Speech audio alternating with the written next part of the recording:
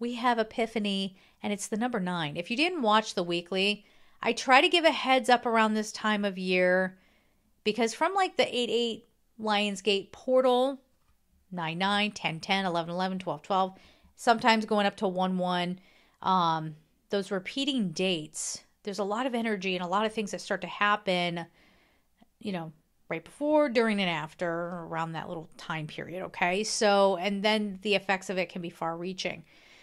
So this would be the time that if you want a reading, go to angelsouls444.com. You can pose the question. You can do any kind of reading. You can ask the angels anything that you want to ask.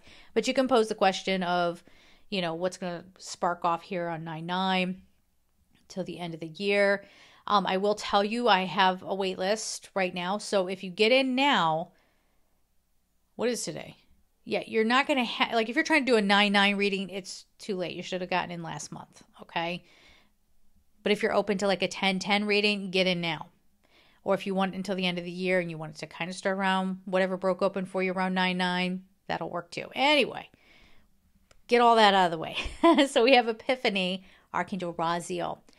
Something's breaking free. You're getting elevated, but if that elevates your ego, you're going to have a crash and burn, okay? Like, we ain't messing with that ego no more, okay? You think you're special? You think you're special? Okay. You got to realize that's not how to harness this energy. There's so much more beauty in cooperating with fellow human beings, right? There's so much love there. The potential is there if we connect with one another. So this says, joy through spiritual growth, be a light to others, answers that come through meditation. All right, so this is a time where you can't hide anymore. You can't just leave things tucked away and not address it anymore. It just cannot be done. And this is a good thing. Something's coming up that's really freeing. It's really freeing. And it's those kinds of things that I didn't know I could be at peace with X, Y, and Z. Maybe you realize I've always defined myself from my pain. I've always just made excuses for bad behavior. I've just accepted that when someone tells me that my perspective is not correct, that they must know better than me. One of the most toxic things someone can do is play devil's advocate. It's fine to have a different perspective. Not okay to diminish someone else's perspective in favor of your own. It's just not done. It's just not done. So these are some of the deconditioning points where you're realizing, I'm going to let that go. Now, part of the epiphany as well is finding your path.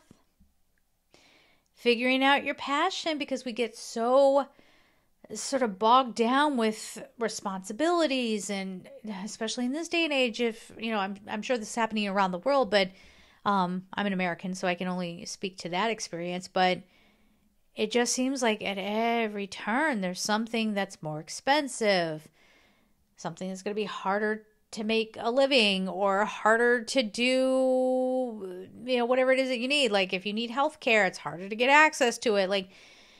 It's been crazy. It's been crazy. But the epiphany comes with, you know what? I don't need to let those things block my happiness. Yes, I will contend with them. I will figure out a way. I will adjust while I still remain happy. But they're saying there's a bigger thing that's going on here. And that is trying to get us to see that what we've been conditioned to want and covet is not really anything of value or worth at all. And so because some of these things are going out of your life, it might seem in the moment like it's a horrible thing, but ultimately it gets you seeing a deeper part of yourself, where all this clutter, it had to go. It had to go.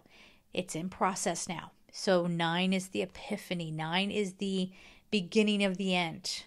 The 8-8 portal I was talking about, we associate that with abundance. We associate that with ascension. And, people love to romanticize it. It's like, we're going to walk through this portal and then everything's going to be fine. That is not always how it goes. That portal is there. I always imagine being on a roller coaster, but like a really old one that's really jerky and it kind of hurts a little bit. It's sort of like, hey, this thing needs your attention over here. Poof, and now you're yanked over this way. And some people find that exciting and they're like, I can't wait to see what's next.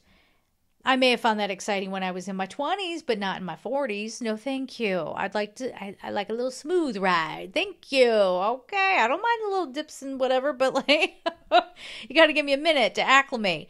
So this is the sort of thing that's happened, that it's sort of like that 8-8 energy kind of got you moving in a different direction. 9-9, there's going to be information laid out before you, and it's coming from source. Because we got to shift things here. We cannot keep going in the way that we have.